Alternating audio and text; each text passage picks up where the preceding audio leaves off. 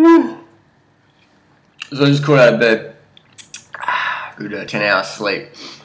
I don't need to drink coffee, man, because I just wake up and read some of the YouTube quotes people write to me. So one person's just written, "You don't know what you're talking about, Duran Rider. Those guys, they're not on the gear, man, because the natural bodybuilders, they get tested. They get tested, man."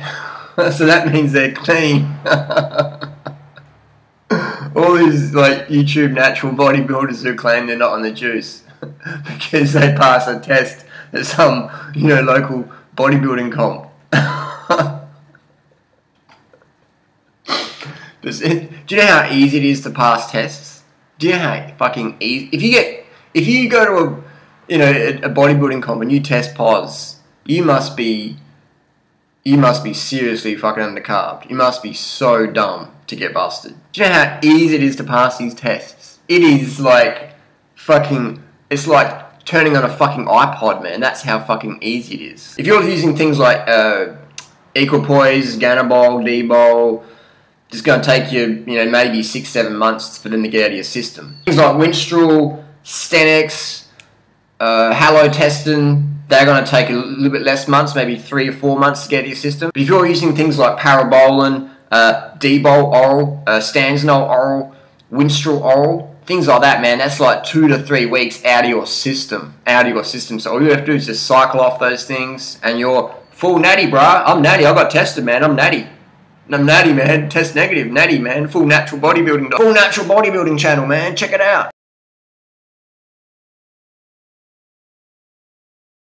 And things like Clen and Andriol, they're like out of your system in less than a week. Test suspension is like 2 or 3 days out of your system. So you can be on the juice to the fucking eyeballs 3 days out from a comp and walk up to the testers and go, "Hey man, all natural, straight up, mate. All natural gains, mate. Lean gains, natural, man. All lean gains, natural." And just totally test negative. And people go, "Hey man, he tested negative. Yeah. Innocent till proven guilty, I guess. Yeah, well, you're a clean athlete." So testing protocol is fucking so easy to pass. So easy to pass. Human growth hormone, undetectable. Blood doping, undetectable. Blood doping, not really commonly associated with natural bodybuilding comps, but human growth hormone, undetectable. So that's why I don't drink coffee, is because I just piss myself laughing, and now I'm fully awake just from reading comments on some of the fanboys that write stuff on my wall. It's just it's hilarious. Now, do I promote steroid usage? No. Do I take steroids? No. Do I think other people on the internet take steroids and so they don't? Yes. Is it obvious to fucking see? Yes. Does anyone with a 10% knowledge of steroid be able to pick out who's using the juice? Yes. Does it make people bad people? No. Is it bad for your health? Yes. Is it cheating?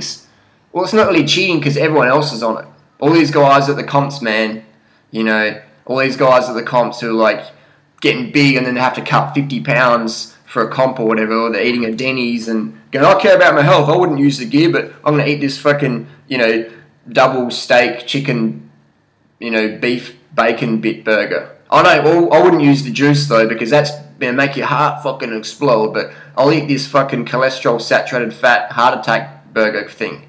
But I wouldn't do juice. I wouldn't use the Anavar because that's not good for your health. But I'll eat this."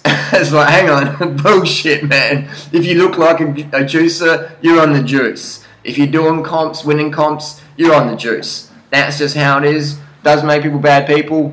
I'm just saying, ain't hating. Not hating, just saying, just sharing my comments and... Was that a naked girl, man? Just sharing my comments and criticisms. I can't even, walk around my own unit. Look at that. Lucky I got some big delts gains there. Just had to block out the naked girl so this video didn't get age restricted. How's that deltoid contraction going? Look at that. Flexing the delt. Don't want to learn more? Hit the subscribe button. Thanks for watching. Post your comments and questions down below. Who's in the juice? Who's not on the juice? I'm going to get myself some beetroot juice. Carb the fuck up and don't get butt hurt if Duran Rider tells you the truth and you don't like it. So don't forget to comment, like, subscribe, and hey, this is just advice. This is all it is. It's just advice. You can do whatever the fruit you want to do.